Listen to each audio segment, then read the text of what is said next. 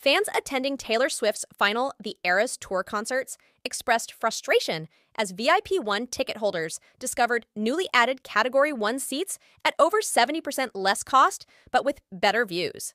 Despite paying $1,128 for VIP 1, they feel shortchanged as the additional $348 Category 1 seats lack VIP merchandise. A TikTok user highlighted the issue, emphasizing the disparity and urging organizers to address the situation.